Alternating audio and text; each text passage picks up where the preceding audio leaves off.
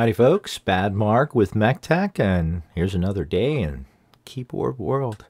Now today I just want to do a quick video to review some products. I just got a package in today, so I'm a little excited. I like new toys from a company called KeebMonkey, which I've actually been purchasing from them for a while. They're an up-and-coming company. They are, I believe, in China, if I'm not mistaken, but where they lack, or have some issues, they do a really good job at customer support. They make right when something goes wrong. So that said, I just wanted to do a quick review because they recently put up these USB cables, the ones that a lot of people in the community like, the ones with the aviator connectors, the coils, and the USB-C. These are actually, I wanted to say, for the price. Right now, if you have a discount code, which is available on the Budget Keeb subreddit, on one of the posts that's high up right now, you can get these cables as low as $12, but normally I think $16 to $20, which is much cheaper than most other places. The color on these is quite lovely, and the finish is really nice. Like I said, I'm fine with just the coil. I like coils because they remind me of retro keyboards. But these coils they're very well made. I've actually made a couple, and it's not difficult, but to get them perfect, it's not an easy thing. And the connectors are pretty good. The powder coating looks pretty nice. It does come up on the thread a little bit, as you can see right there. Just a little bit up on the thread, but obviously that doesn't matter once it's shut. Everything that can be seen is nice and clean. The job on these is quite good. There's even paint down into the screw, into the screws. Screws not threading, but where it makes connection with the screwdriver. And these cables, they're nice. They feel very high quality, and like I said, I'm not particularly grand into these. I got these for my girls because they absolutely love them. So this is like I combined one part of the peach or pink. I don't know what color it really is. To me it's a peach, but I think they call it a pink with this I'd say teal color, because I think this would look great with one of my daughters. She's using the Coral Keycap set. That'll look great. And then my other daughter, she'll be using this with another product that I wanted to show you today. Oops. Oh, that was a clip for my 3D printer. Anyway, this is the KBM68, or yep, is it? KBD68. I'm sorry. KBD68. This is actually a white label product from KeebMonkey.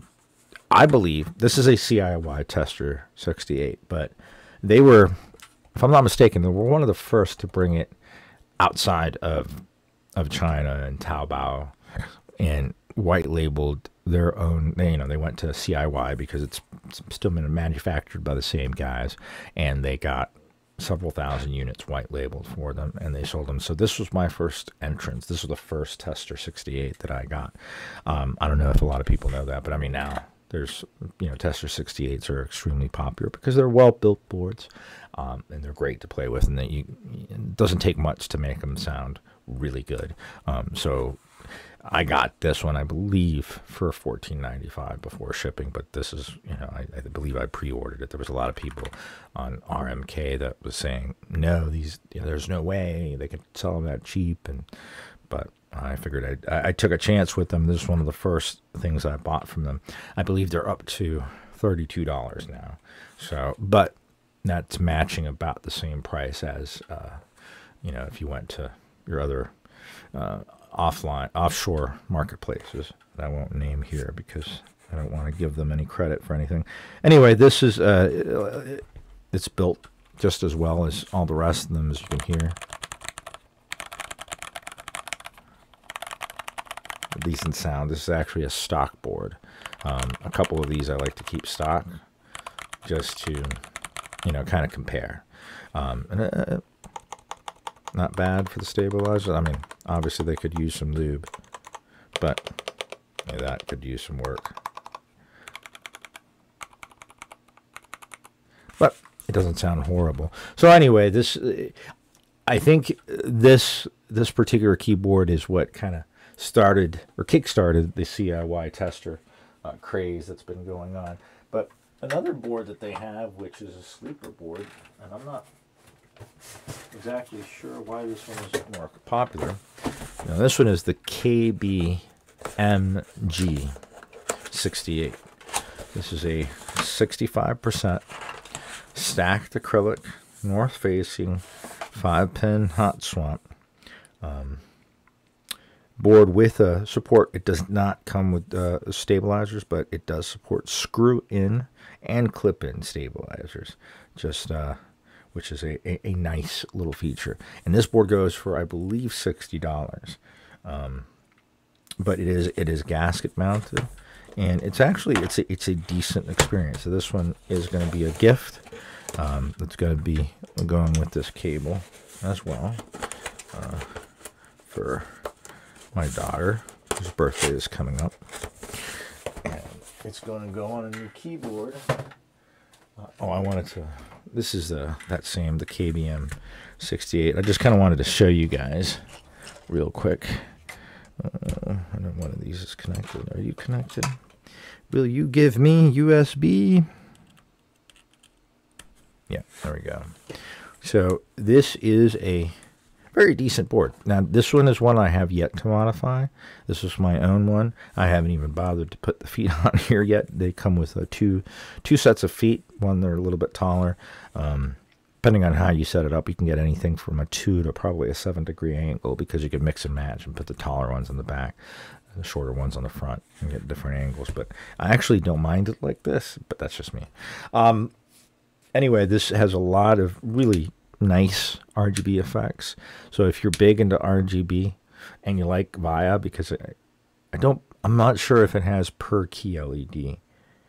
It might per key RGB, but you know, you can do the macros. You have the 4 layers, and you can change the modifiers.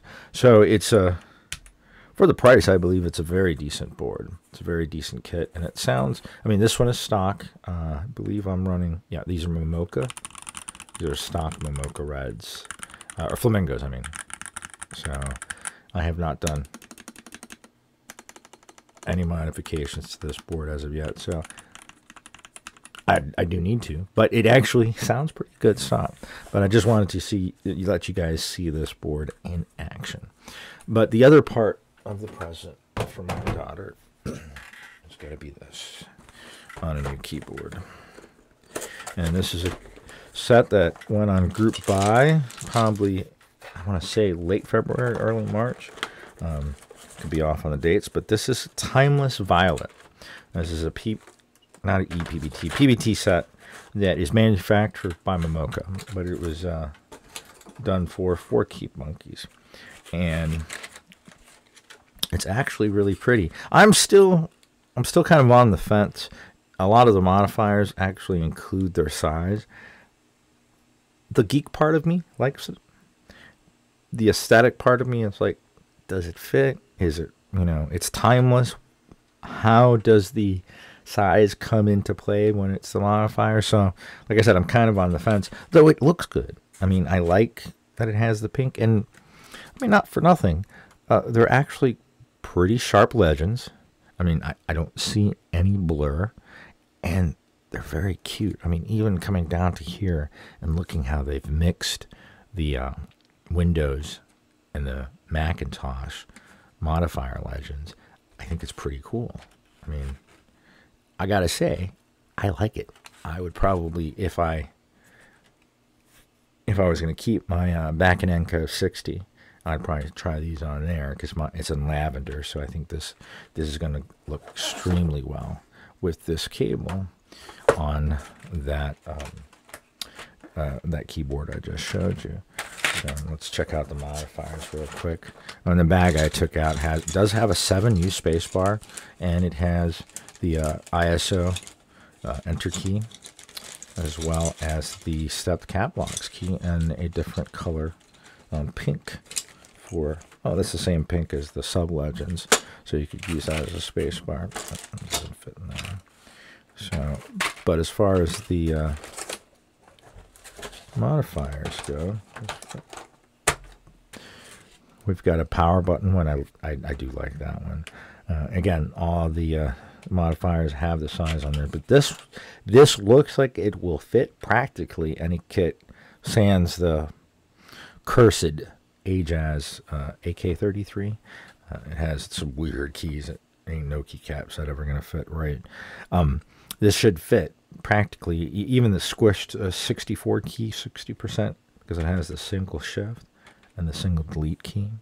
I love the arrow keys, I gotta say. And it's got some other flowers. Obviously it's violet, timeless violet, so it's gonna have some violets on there.